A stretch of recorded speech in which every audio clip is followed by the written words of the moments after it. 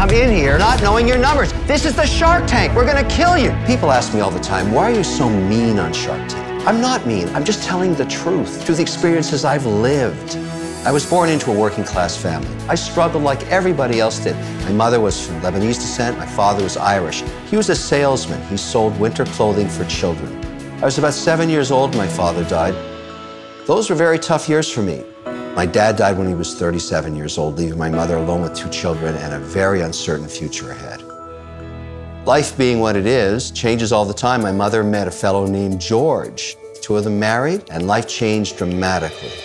My stepdad joined the ILO, a division of the United Nations. We lived everywhere. We moved to Cambodia, Cyprus, Tunisia, Japan, France, Switzerland. Every 2 years, a different country. Looking back at all the unique cultures I've been steeped in, you understand everybody's challenges in the world, not just your own. My stepdad's a very pragmatic individual. He tells it like it is. I think I learned that trait from him. When I got out of college, I wanted to be a photographer and a rock star. And I tried being a hippie for a few years. My stepfather said to me, "You're going to starve to death. You should go back to school right now." When I graduated, I started my first company, Special Event Television. It made sports programming for the networks. Then Softkey started in my basement, which eventually became the Learning Company. And a few years later, I sold it for $4.2 billion. If you guys loved it so much, how come not a dime from any of you? A lot of people see me as the harsh guy on Shark Tank. It's so not true. Would you rather have me lie to you because I'm worried about your feelings? I don't care about your feelings, I care about your money. A shark that is disingenuous, that tries to keep you feeling good when they know your idea has no merit, is doing you a huge disservice. Today, I'm really proud to be an entrepreneur and to help entrepreneurs so they can create jobs.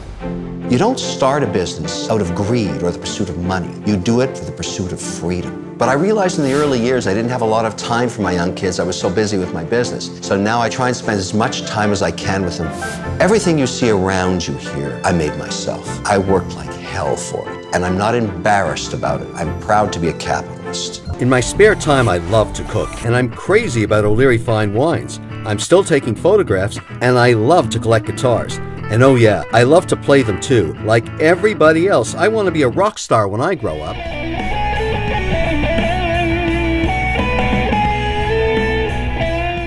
Today I spend a lot of time teaching. I tell students you don't start a business out of greed. It's not about money. Why do you want to be an entrepreneur? To set yourself free. The pursuit of entrepreneurship is about freedom and helping others achieve their goals at the same time I work. People always ask me, why do you keep going? And here's my answer. If you want to help someone, anyone, anywhere in the world, the best thing you can do is to create a job for them. Who does that? Entrepreneurs. I'll spend the rest of my days encouraging people to do exactly what I have done. Become an entrepreneur, start a business, and create jobs, and above all, support others who want to do the same. For me, entrepreneurship and the freedom it gives is the essence of life.